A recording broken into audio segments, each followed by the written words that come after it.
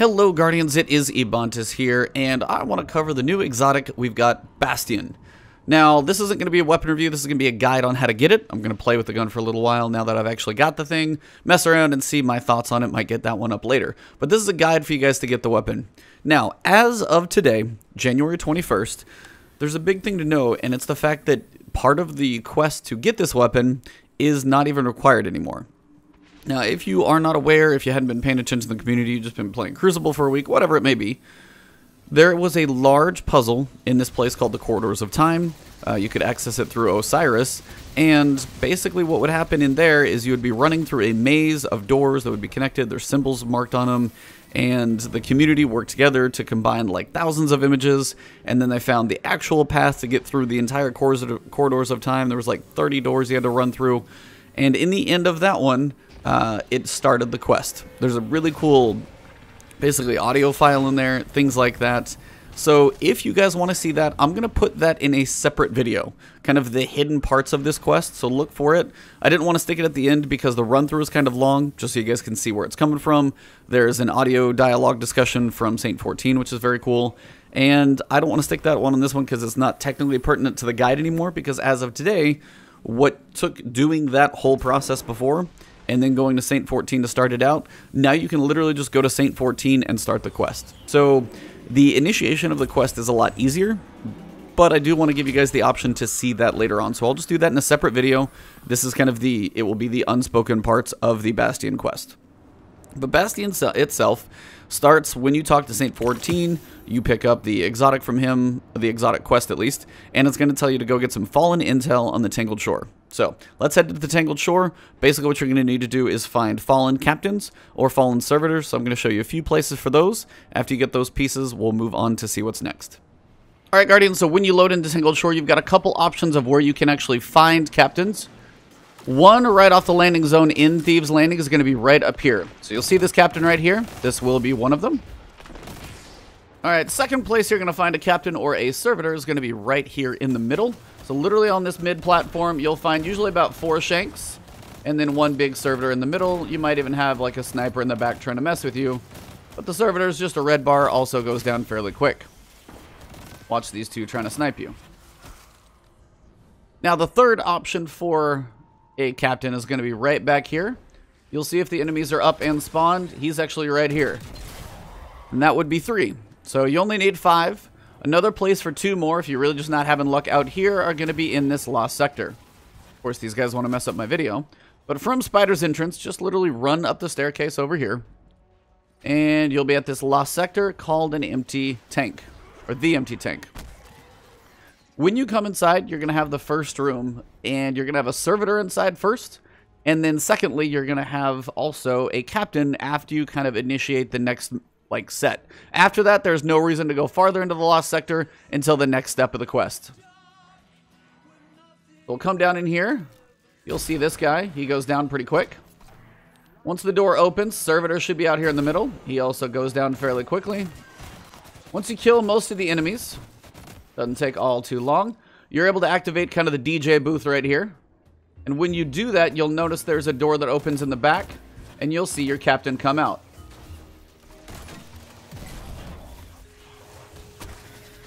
Now, if for some reason you have an issue not getting fallen intel from him, I had an issue where some reason it didn't work, but he is still a captain, so hopefully it does for you. But either way, honestly what you can do, once you're done with the servitor in here, if the captain's not working, you can do this even quicker. And say nothing on the outside is actually spawning. All you literally have to do is run back here, run back up to where you would imagine the lost sector kind of starts. Make a U-turn, you'll respawn the enemies, run back in, shoot the enemy at the door, snipe the servitor, and then do it again. So as soon as you see the text on the bottom left-hand corner change and show, give it about a second so it actually kind of registers that you're in the zone. It showed quickly down there, but it didn't hang very long. Usually the doorway is good. Come back in. And turn around and hit that servitor again. If the captain works for you, obviously hit both of those enemies and then you can reset it. But if the captain for some reason is not dropping intel, then you can do it this way. So come down here, shoot this guy in the side of the head. Sorry, buddy. Wait for this to open. Snipe the servitor. Well, actually crit the servitor. When he goes down, you'll get your fallen intel, and if you need any more, rinse and repeat. So, those are the 3 great places on Thieves Landing especially to be able to find captains. 2 captains, opening platform, the far platform before you travel on, the servitor on the middle platform in between, and both can be found in the Lost Sector and empty tank. So now that you've done all 5 pieces of fallen intel, let's see what's next. Alright, Guardians, so the next thing Spider is going to ask you to do is actually go back into the Lost Sector we were just in, the empty tank. When you go in there, you've got to go farther through, basically until you get to the arena room. Now, as you enter the arena room, what you're going to see on the radar is actually something behind me, and it's actually above the doorway as the enemy you're looking for. So it's enemy not normally there, and this is going to be the captain you need to kill. Now, don't do what I did and punch a exploder shank and die, but when I spawned back in, I actually had a better view of the room, and you can see here that I've actually got the captain in front of me. When you kill him, you'll move on to the next quest step, and then we can go talk to Spider to see what the further steps are. Alright, Guardians, so for the next step of this quest, you're going to need to do 3 things. One of them is going to be 10 spider bounties, which I will cover in just a second. 2 is going to be 30 challenging enemies defeated. That you will accomplish with everything else you're doing, so don't worry too much about that one. And then 3rd is going to be 8 public events. Now, it can be 4 heroic public events, but they do have to be on the Tangled Shore. A lot of these are the cryopod public event, unless you just manage to trip over the one in the Four-Horn Gulch. Most of these are going to be the cryopods. Unless people are paying attention, they're just trying to nuke these guys. So the way you have to make them heroic, remember, you get partway through, the gas comes out the side, you shoot the little vents, the ball gets in, ball is available, you pick it up, you throw it at the ground near the boss. You have to do that 3 times, turn it to heroic, and then defend him. Now, that sounds like a whole lot of work as opposed to just nuking the guy and going on to the next one. The only problem is, you have to wait for the next public event to show up, and sometimes it'll take another 4 minutes. You can make this faster. If you make the public events heroic, they count for 2 of, 2 of 8, 4 of 8, 6 of 8, 8 of 8, so you would only have to do 4 heroic public events. The only thing is, you have to deal with the public out there, and depending on what they're doing, you may not be able to control if they nuke it or not. You can try and talk to local chat, you can try and join somebody if there's another person around, see if they've got an open fire team, but if you do end up doing 4 or 8 public events, however you get there, 8 total public events, heroics just count for 2 of each if you get lucky enough to do those. As I said, challenging enemies, you're going to be doing 4 to 8 public events and going to do some other stuff. The challenging enemies likely will be easy. If not, going to some lost sectors, burn off some enemies. It should go fairly quickly. But now let's talk about the bounties. Now, the bounties are really going to be your choice on what you pick. Make sure you do these. You can do them once every day. So if you're not rushing through this quest, you do literally not have to do anything up here. So if you're not in a rush, you can do this between 3 days and be done. These are easy. Defeat Fallen, 25 precision blows in Thieves Landing, 2 public events on the Tangled Shore. Hey, that would go well with what you're doing. And then we've got the Lost Sector Trapper's Cave near Four-Horn Gulch in the Tangled Shore. Different bounties that you can do, these will be quick. If you do 10 of these, it will just take you 3 days to finish it.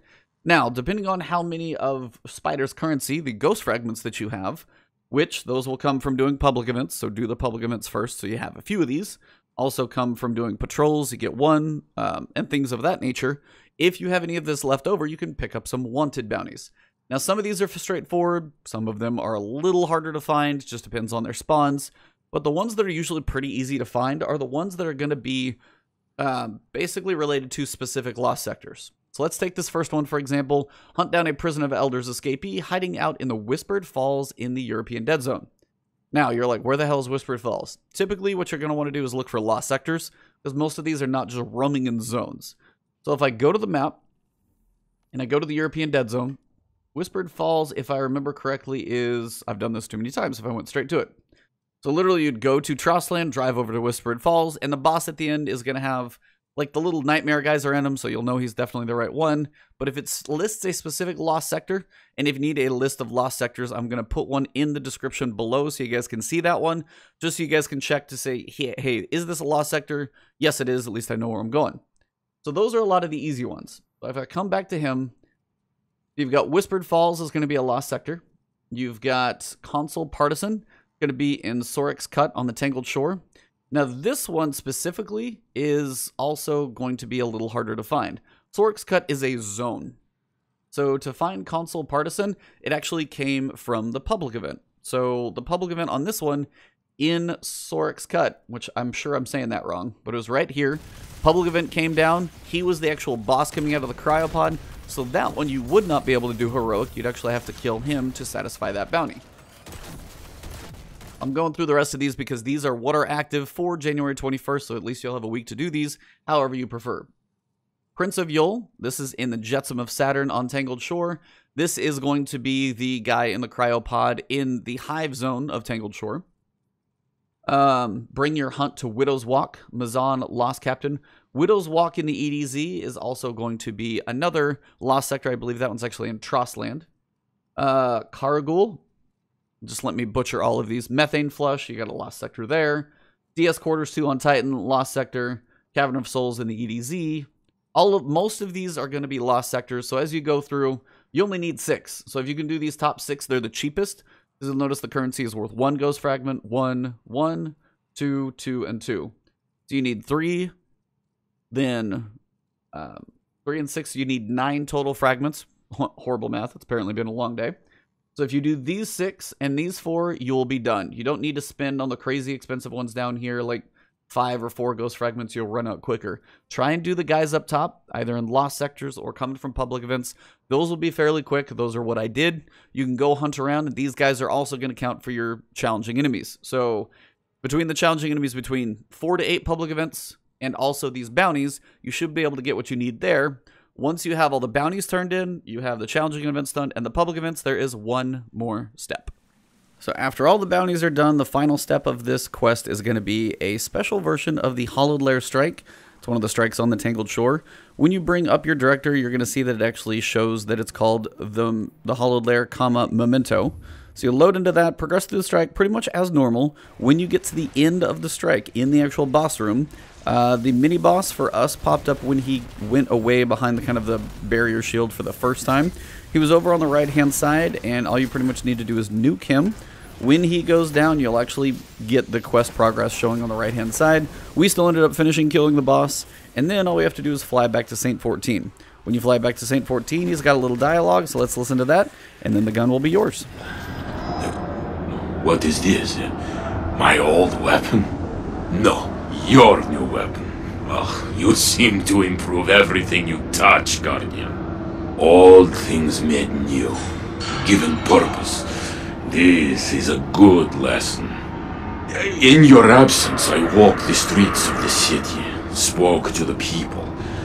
I sat beneath the traveler and listened. Scars are still healing. I witnessed many new faces. They look to me and see a myth. I admit it does make me feel old and humble. But as I walked, do you know what I saw? Smiles. I heard music. It is good to be reminded why we fight. I will walk the streets again tomorrow. Maybe I will sing.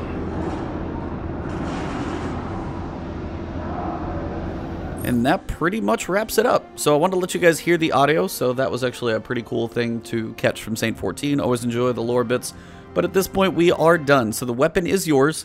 It is a 3-burst kinetic fusion rifle, so definitely a unique weapon. Toy around with it. I've heard it's not god tier, but I've definitely heard it's decent in certain hands, so definitely will be one to experiment with if I find anything crazy about it, or just honestly feel like doing a review on it. Check out for that one later. But again, I will do a separate video just showing you the quarters of time, what we had to run through, and a little explanation over just kind of the whole process it took of the community working together. So I'll put that in a separate video just to kind of recap everything that was done. But thank you guys for your time here. Hopefully this video helps you out, and enjoy your new weapon. Should be a fun one.